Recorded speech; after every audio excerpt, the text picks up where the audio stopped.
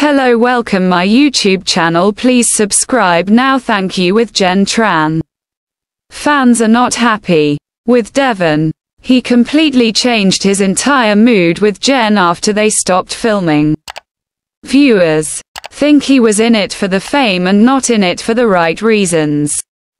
He is receiving hate all over his social media for doing what he did to Jen. Keep reading to find out more. After having a talk with Marcus, she told him she was done. He did not even make it to the final rose ceremony. However, she did not want Devon to propose to her either. She revealed that she was going to be the one proposing to Devon. When the time came, she said she could not let him propose. However, she went on to tell him how she wanted him and ended up proposing to him. Jen had his ring in a shell and opened it up when she asked the question. Devon said yes and then got down on one knee to propose to her as well. Unfortunately, it all went south after Jen revealed that she and Devon had split. She went on to say how she was trying for the relationship, but he wanted nothing to do with it. Jen then revealed what Devon said.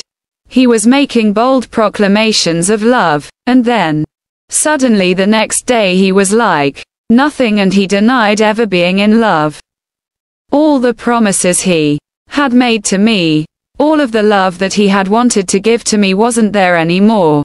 Ended things. When they brought Devon out, Jen did not hold back. She let him know exactly how she felt about the situation. Fans rallied behind Jen after proposing. He claims that he felt pressured to propose. After filming was finished, his feelings started to change, and he ended up leaving Jen.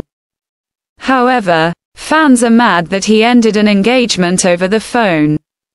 It is also wrong that the next day, he followed Maria Georges on Instagram. What do you think about Devon?